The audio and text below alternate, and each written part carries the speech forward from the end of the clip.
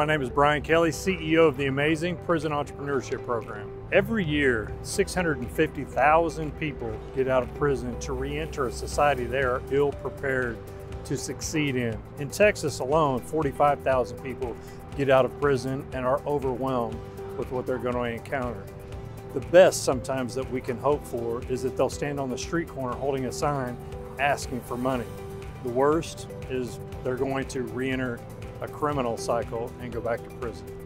Sadly, 2/3 of those typically go back within 3 years, 75% within 5 years. But one organization is doing something different. One organization fosters hope through new education, new vision, and new community.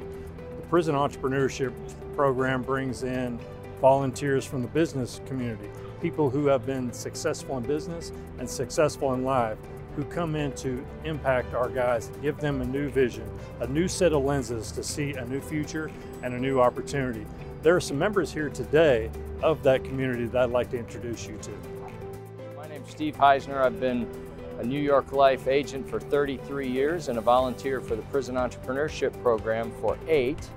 We're here celebrating the fact that the New York Life Foundation has donated $50,000 to the Prison Entrepreneurship Program, largely due to the work of Judy Ward, another New York Life agent, and also Stephen Fucile, who put in all the hard labor to get this done. So this is the second donation that the New York Life Foundation has made to the Prison Entrepreneurship Program. Back in 2014, they donated $25,000. This is a really exciting day to be here, and I am really privileged to be able to do this.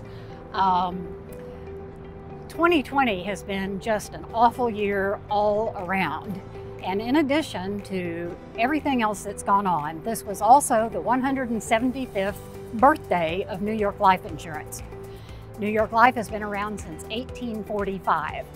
Eons ago, New York Life set up a separate foundation that handles all the charitable giving. And to commemorate this 175th anniversary, the foundation decided it wanted to do something really big and really splashy. So here came COVID, and it upended their plans just like it upended everybody else's plans. So the foundation pivoted, and in late spring, they decided to roll out an initiative whereby they allowed financial advisors such as myself and Steve Huesnner, we've both been joined at the hip to New York Life for a number of years, and New York Life employees throughout the country to nominate individuals who had made special, significant contributions to their communities in response to the COVID crisis. In addition to that, they decided they were going to choose 35 of those nominees to be actually honorees of the foundation, and in honor of each of them, each honoree could name his or her nonprofit to receive a $50,000 grant from the New York Life Foundation.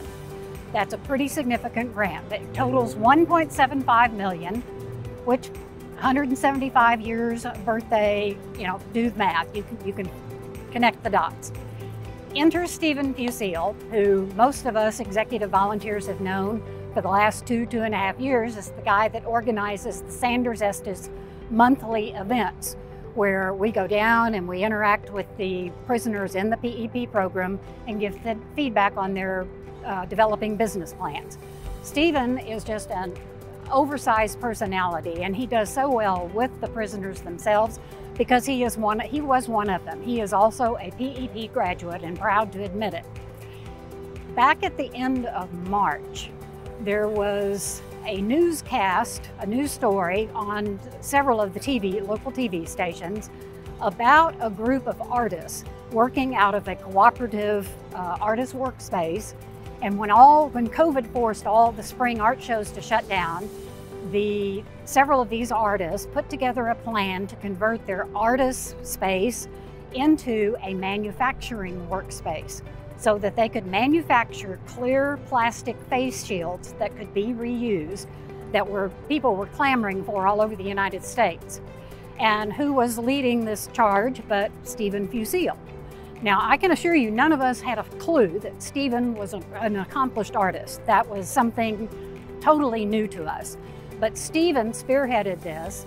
He gathered 75 local volunteers secured new machinery to run this production line, and by mid-May, this group had manufactured 28,000 clear shield face masks, of which 7,000 had been donated to first responders, Dallas police and firefighters, Fort Worth first responders, Parkland Hospital employees that desperately in need of them, and several others.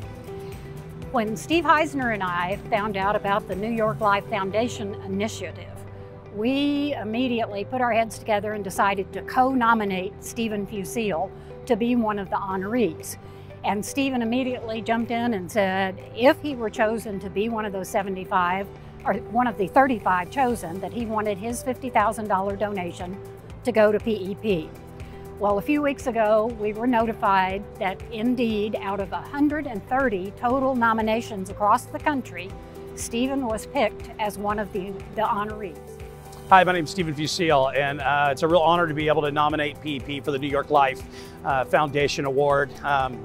When Judy called me about this, it was really exciting, and I was about to be on a trip to New Mexico after working hard to get this project done and take a little time off. And she really pushed and pushed to make sure that we had the opportunity to get this done and to execute with Steve and for PEP. And so I just really want to thank Judy Ward for her efforts to really make this happen. And so she was the driver behind most of this. I was lucky enough to run into a group of friends that allowed us to find a way to do something special in a hard time and apply the love that I learned from being a member of the Prison Entrepreneurship Program and take that into action. And that's what this award's about. We took an idea that we could create a difference with something, and then ended up making 35,000 face shields and donated them to churches and all kinds of different entities that were in need, hair salons, hospitals, clinics, and dentists, and everybody that was in need of protection. We were able to provide that for them. So 35,000 people were helped, and $50,000 was earned for PEP for just doing a little bit of action. So it sounds like the math worked out pretty well. Very excited to be honored here today and to offer Brian Kelly and the Prison Entrepreneurship Program a nice check.